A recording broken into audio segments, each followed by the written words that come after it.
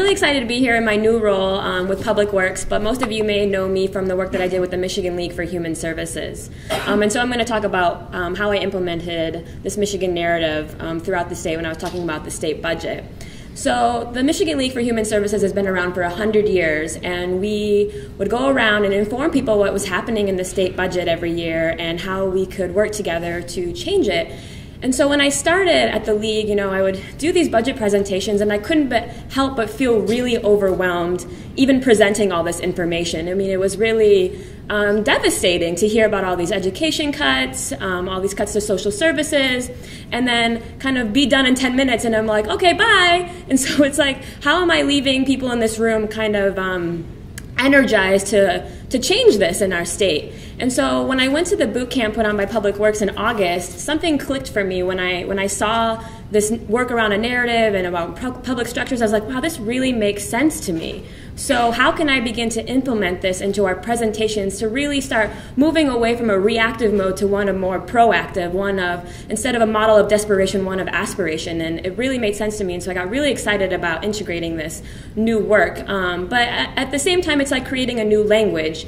And, public structures kind of can conjure, like, images of bridges and maybe leave people confused. And so I was like, how can I do this in a way that really helps people understand our role collectively and what we can do powerfully as a group rather than the individuals? And so what I would do, which is what we did at the boot camp, was this really great exercise where I would walk into a room, and I would change it depending on the audience I was working with, but I would be like, what do you love about your community? And maybe if I was working on kind of saving food stamps from being blocked, I'd be like, what is your favorite family tradition? Something that, would kind of connect people personally. And people would go around and say things like we did earlier, like the river trail or the university, and it would kind of start bringing up images of what we really appreciate and that what we can provide for one another as a group rather than as individuals. And then I would say, well, this is what we love about our community, and how do we make sure that everyone has access to these things? And then I would, be like, oh, it's taxes, tax investments. And like Amanda said, we all do better when we all do better. And so I integrated this work especially towards advancing racial equity. And so what I would do is I would do this community exercise, and then I would say, in order to keep these things that we love in our community, we have to support public structures. And then it kind of made sense what public structures were. They were, good public safety, good schools, good roads, and then we pay for them through taxes, tax investments.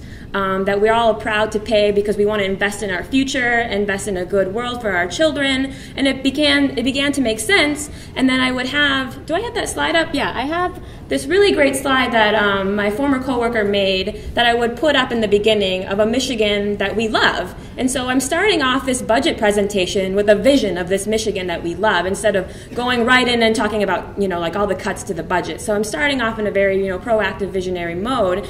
And then it's like, well, if all these things are taking away from this vision that we love, like how do we make sure that that stays that way? And I think it set people up in a very role to engage and be ready to fight for this Michigan that we love.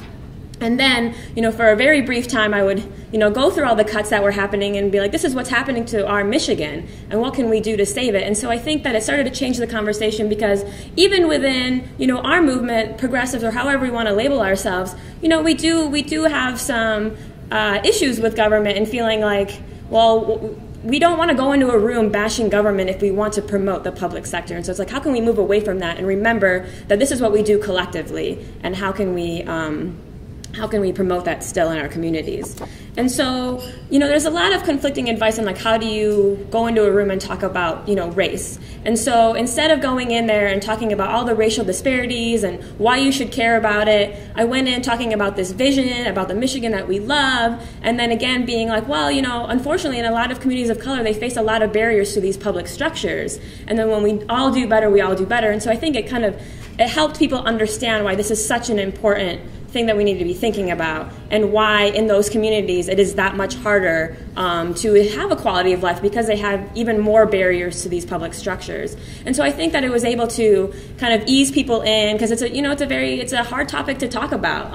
And so I think this was like it wasn't just a safe way, but I wasn't skirting the issue either. So I thought it was like a really great entry point to many different things. And another thing I thought was a really great example that my former coworker, who's an outreach coordinator, was struggling with. She's like, Anika, when I go into these rooms and I do this work, like, how do I get people, you know, who don't see themselves as like using social services, how do I get them to care about these threats to social services, even though we all, you know, depend on the public sector, but, you know, a lot of the times we see it just as social services. I said, well, for example, she was going to be in a room where, you know, people may identify themselves as like upper to middle class, and she was going to be talking about the threats to the SNAP program, the food assistance program. And I said, you know, luckily it was around Thanksgiving, so it kind of helped in that way. But I said, go into the room and say, what is your favorite family tradition? And, you know, a lot of people said, you know, having dinner with my family, you know, making sure that I get to see all my kids at the dinner table during Thanksgiving.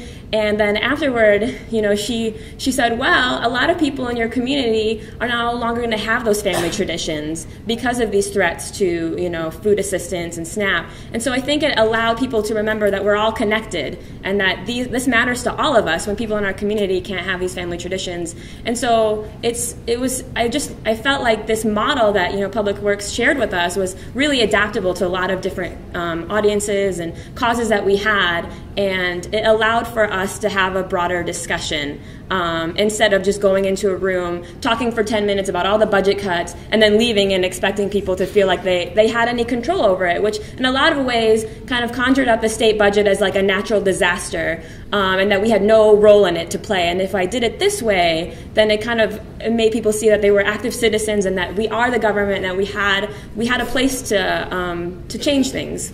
And so those are some of those strategies that I personally use, and I could see in people's eyes when I left the room that it had made a difference, and I didn't feel overwhelmed, and that I just kind of like left the room making everybody feel depressed. I actually felt like afterwards people were really excited, and they're like, this is great, I want to use this narrative, and also reminding people that this narrative isn't a script, it's just a touchstone for you to use, and that you can change it to adapt it to your community and what that you really care about. But this is just a really good broad way to kind of start the conversation. And so I will also be around all day today if you have any questions and any other things you'd like to share with me after hearing me talk. So once again, I'm really glad to be here, and I hope to talk to you later today.